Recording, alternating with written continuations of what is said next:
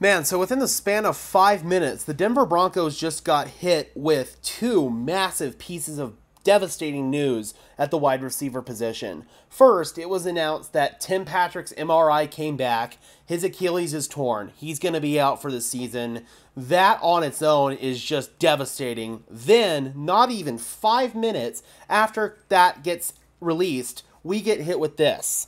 The Denver Broncos plan to waive wide receiver KJ Hamler today with a non-football injury designation, sources have told Mike Garafolo. Though, if there's good news here, the transaction is procedural and designated with an eye towards bringing him back. Hamler's condition isn't overly serious and he's expected to miss weeks, not months. Garafolo continues here that the Broncos needed a roster spot with both KJ Hamler and Tim Patrick now sidelined. Putting him on reserve in FI would have knocked him out for the entire season. Waiving him leaves open the possibility of his return to the Denver Broncos. He has a chance to be back on the field for the team early in the season. Now, you're probably wondering why this is happening. We just got this update from KJ Hamler on his Instagram account. After feeling some chest pains while working out on the break before camp started, I got everything checked out and was diagnosed with mild heart irritation called pericarditis. So it turns out KJ did not have a setback with his pectoral injury. This was something a lot more serious.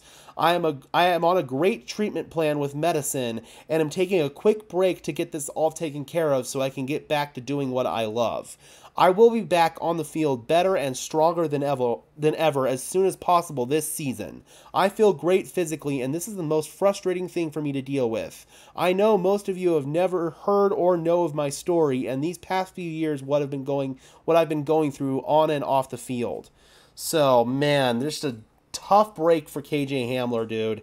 An absolutely tough break. But again, if there is any good news here, it's that the Denver Broncos do have an eye on bringing him back once he does get over this myocarditis. So essentially, the Denver Broncos are waiving him with this non-football injury designation, and he's going to have to sit out for as long as it takes for him to get healthy, plus 3 weeks. That's per NFL rules. After that point, once he's passed a physical and 3 weeks have gone by, the Denver Broncos are allowed to sign him back to the active roster. So this is a procedural move. It seems that the Denver Broncos do indeed plan on keeping KJ Hamler around, but this sucks, man, because we got obviously hit with that blow today with Tim Patrick going down with a torn Achilles.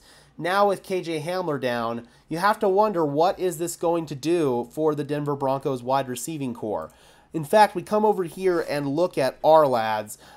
It really strongly appears that guys such as Marquez Callaway and Little Jordan Humphrey are going to be the big step-up guys. And then Marvin Mims as well, now with KJ Hamler going to be out of the fold for a little while. I now feel like this means that Jalen Virgil is going to make the roster. He's going to make the practice squad. Kendall Hinton's going to probably make the practice squad. Same with Brandon Johnson. And I feel like someone like Little Jordan Humphrey is probably going to make the active roster now. And the Denver Broncos definitely got hit with a big blow there with Tim Patrick going down, and with KJ Hamler, that just makes it even worse. But if there's any position out there that we could have afforded to absorb this blow at, it's the wide receiving group. All right, Broncos country, I'm curious, how do you guys feel about the news that KJ Hamler and Tim Patrick are both going to be knocked out for a significant period of time, Tim Patrick the whole season? Drop those comments down below, guys. I would love to hear your thoughts on this, as always. Be sure to leave a like on this video, as well as subscribe and ring the bell so these videos appear in your notification feed. I would really appreciate it, guys. These are two free and easy ways to show your support. It helps tell YouTube's algorithm to push us out to fellow members of Broncos country, just like you and me. And until next time, guys, this has been another episode of Denver Broncos Syndicate. I am your host, Gage Madrid, saying peace out.